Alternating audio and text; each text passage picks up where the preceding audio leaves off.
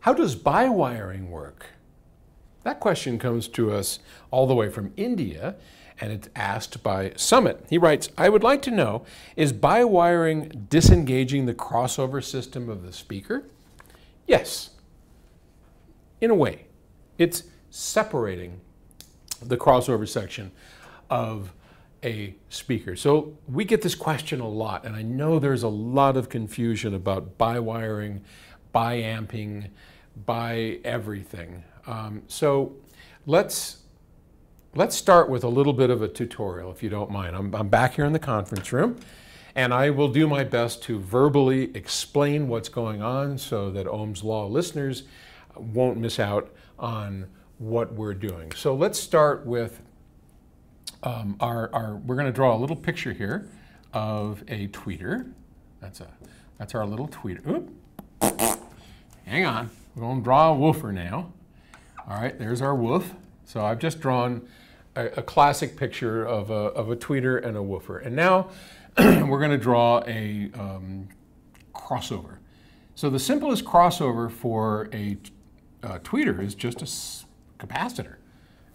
Because as we remember, I hope, that this tweeter is essentially, it looks like a resistor to the capacitor.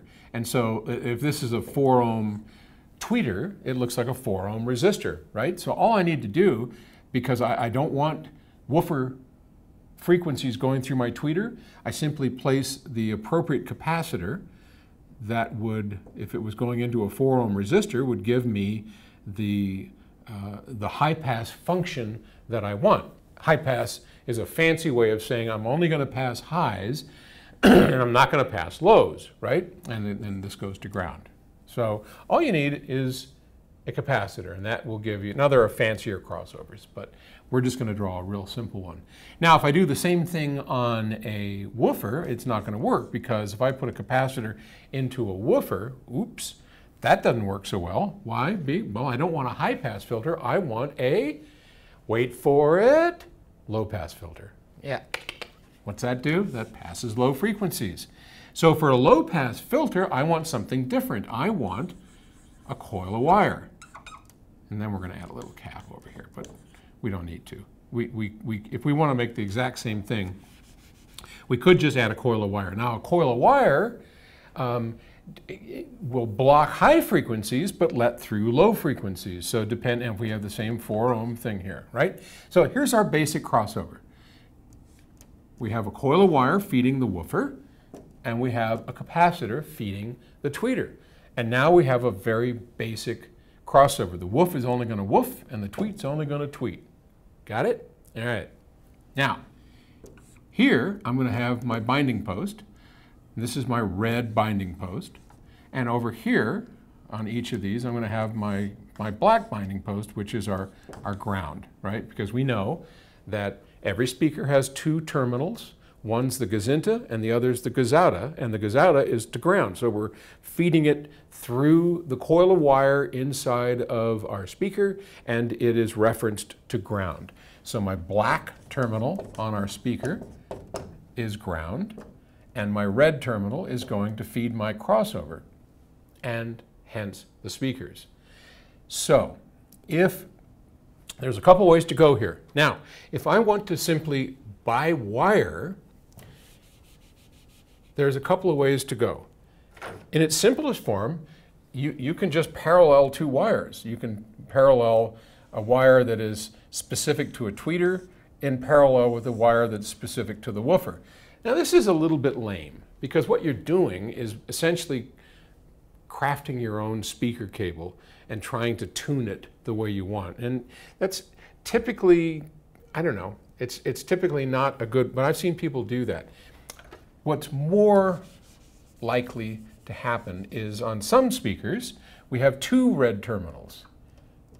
And one red terminal feeds the tweeter, the other red terminal feeds the woofer. And if I have a single amplifier, here's my amp, and I have 2 wires, one is feeding the red terminal that feeds the tweeter, the other is feeding the red terminal that feeds the woofer. Now, it makes a little bit more sense because if I have a cable that I'm particularly fond of that works well with high frequencies but not so great on the low frequencies, I can use that here. That's my highs, and then I could use the other one, big brute of a cable, maybe Romex or anything that's not so fancy for the woofer and get away with it, and that is by wiring, okay? And you do that because you believe that the high frequencies are better served with one kind of cable and they are better served with another cable on the low end. Let's quickly cover by amping. And that is real simple. Now that we have that down, we just need to have two amplifiers. One is feeding the tweeter and the other is feeding the woofer, each on their own separate wire.